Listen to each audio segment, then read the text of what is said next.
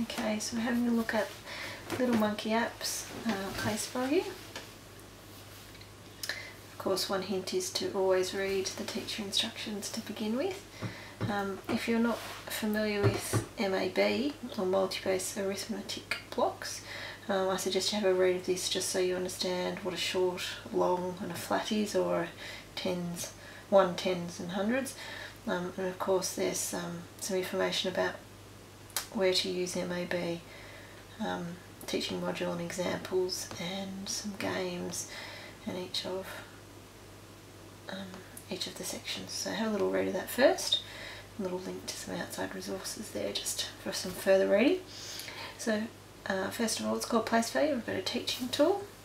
I've turned off the noises here just for my sanity.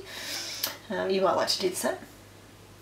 Okay, so we've got hundreds, tens and units, and these units, or hundreds, tens and ones. You can turn off the chart if you are not interested in using that terminology yet, and you can of course turn off the counter. You'll see what it does. That does in a minute.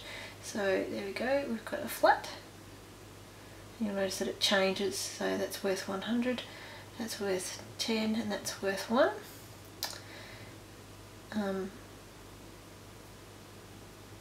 So it's in base 10, which is what our mathematical system is based on. So I've made 132, so I can remove that count over there. And so teachers would know that you use these, should just press that one, the reset button, should use these to teach place value. So when you get to 9 units, when you get to 9 units, there you go, you've run out of units, you trade your units for 10, and then obviously 10 tens is 100. Alright, so let's have a little look at this random. So we'll turn the chart off for a moment. So random, that's this thing over here, and it's good for games. So you might say, okay, press the random button. I want you to put 7 ones up, 7 units, 7 minis, whichever terminology you choose to make. 1, 2, 3, 4, 5, 6, 7. Okay, choose another one. I want you to put 4 tens on the number place value chart. 1, 2, 3, 4. And I want you to put 500s. You need to make sure that he turns into 100. 1, 2, 3, 4, 5. Okay, so then you can ask the child what's that number that you have made, and then self-checking with the counter there. Remembering that MAB in this instance is used as an addition to using real blocks, and of course if you're at home sometimes you don't have access to these. It is not meant to replace the use of MAB in the classroom. It's just another tool, just a different way. So let's go back to home. So we've got 3 activities. Remember that these aren't games. They're not made to they're not made for you to simply send a student away to play and learn. They're certainly not meant to replace the teacher. In fact, they're just supposed to be as a conversation tool. I've turned the volume up there because this is listen and make. So let's click on level 1. Don't need to do that, I'm just pressing on 17 that to get the number. Of course, if you miss it, you can press listen again. So 10, 17. So it's actually asking a student to hear, so that's why there's no numbers present. That's to answer students who miscue on the 17 and 70. And then of course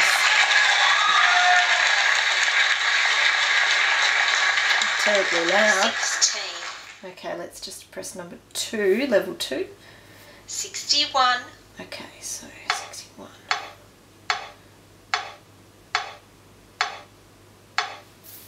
Now I'm just not going to press answer for a moment, just to have a little chat to you about this. You could put 61 ones up, and that would be correct, or a number of tens and a few ones. In this instance, this activity doesn't allow you to do that. In the classroom, all answers would be correct as long as they added up to be 61. But this game only allows you to put up 9 units, and that can be a talking point why there are only 9 units. I'm just going to put 60 just so you can see. Too low, and of course if I make it 70, too high. So a little bit of direction there. Once again, it's not meant to be the student doing this alone, it's with assistance. Okay, so level 3 obviously brings in the hundreds. 670. Okay, 670, etc. I think you get the idea. Alright, how many? Alright, this game, the MAB is placed down here. It needs to be put on the place value chart. So you can either move. Okay, so a student might count aloud 1, 2, 3, 4, 5, 6, 7, or they might count them down there. To reach your answer, you need to press the keypad. Press OK.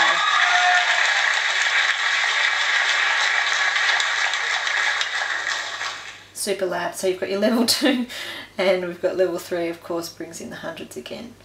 You don't need to put them up, as I said before. You could have a student say 1, 2, 3, 4, 5. But it's obviously you can see it's a bit difficult. 6, 1, 2, 3, 4, 5, 6, 7, 8. 1, 2, 3, 4, 5. So 5, 8, 6.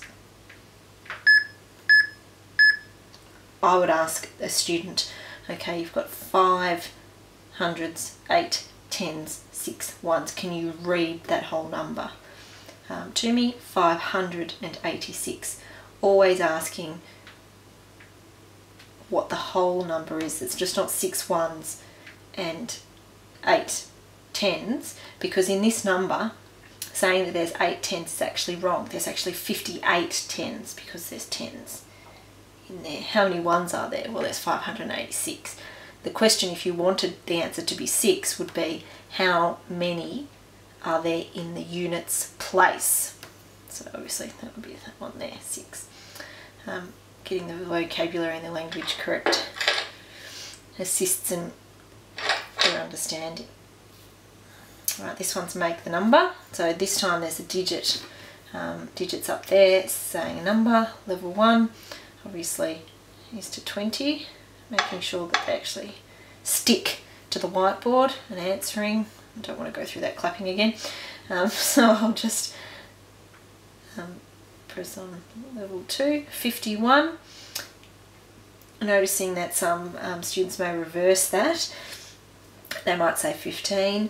And then obviously level 3, we go up into the hundreds, 680. Now this time it's not saying the number aloud because it's asking the student to read the number rather than listening to the number. So obviously 600 and 81, 2, 3, 4, 5, 6, 7, 8. If you're using this as a teaching point, why did you do the hundreds first? Why did you do the tens second? Why did you count to 8? Why did you count to 6? Why didn't you count by tens? 10, 20, 30, 40, 50, 60, 70, 80. Why didn't you count by hundreds? They're all teachable moments there. Back to the start. So not forgetting that there's a link to the Little Monkey app's website, and most importantly the teacher notes. There's an idea for a game there and some more challenging games, and